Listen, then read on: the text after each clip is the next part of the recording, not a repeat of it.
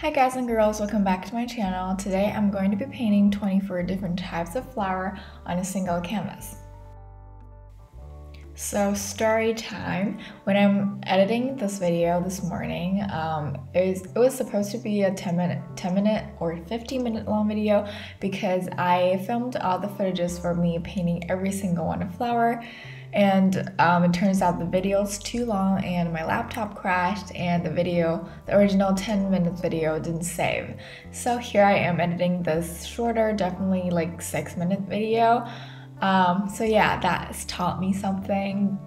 I mean, my computer cannot hold that long of video processing, so yeah.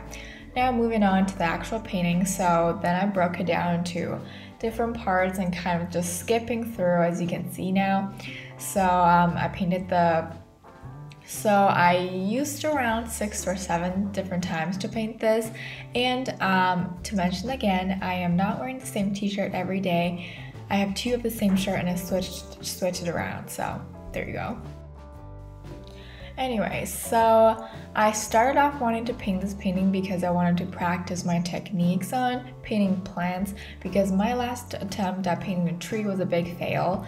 So I wanted to practice, and definitely painting flowers is so much easier than painting trees because it has this main object of flower and then leaves around it. Rather than tree, there's just messy a bunch of leaves and branches, and it's really hard to get it right. So I originally wanted to paint 30 flowers, so 6 flowers in 5 rolls, but however, when I was painting the last roll, I feel like there wasn't enough space for me to paint 2 more rolls, so I decided to go for 1 more. However, because the space is a little too big, I wasn't really controlling the size of the flowers, so they kind of went a little overboard, and all of the 6 flowers in the last row are all touching each other.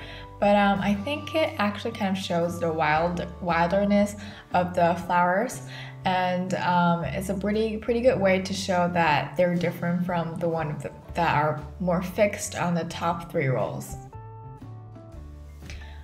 So all of these plants are actually also herbaceous plants, and I think plants have a lot of connections between humans.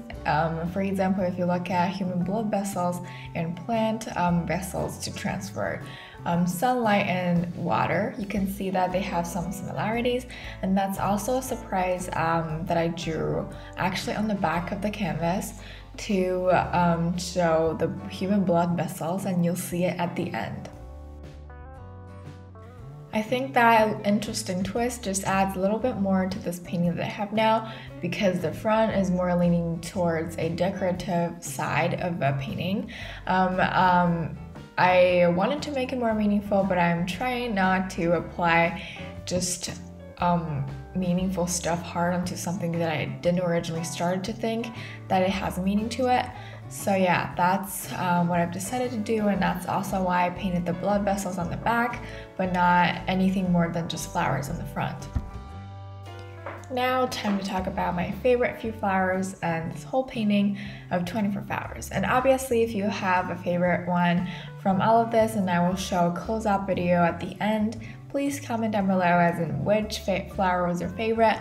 And my favorites are 2 actually, so they're both at the end of the 2 rows on the top. So it's one of them is a yellow little flower with the black center, and the other one's the pink flower. And basically now I'm finally finishing up with the last flower.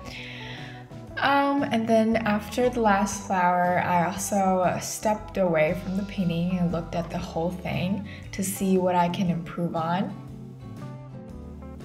And so I used some white paint and painted it here and there around the flowers to bring the whole piece together. So here it is, the final painting of the 24 different herbaceous plants or flowers. Please comment down below, as I said, which one's your favorite. And as you can see, the last row is really wild comparing to the first 3. And now I'm just flipping the side and showing you the human blood vessels that I drew on the back of the painting.